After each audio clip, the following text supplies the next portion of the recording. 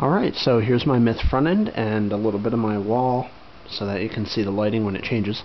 Hopefully, anyway. You can see X-10 is now a menu option. When I go into the X-10 menu, you can see I've got a number of options here for ceiling lights, my lamp, a couple of presets for movie and TV, and a switch to turn all my lights off. Currently my ceiling lights are on at full, so just to demonstrate this, I could turn my ceiling lights off. I could turn them back on. I could turn my lights off and turn my lamp on.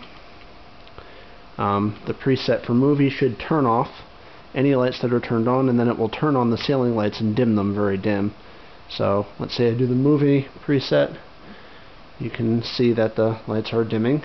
And if I want to turn, the lamp on, I can go ahead and switch the lamp on behind me. And when I'm done for the night, I can turn all my lights off and head on back upstairs. Go to sleep.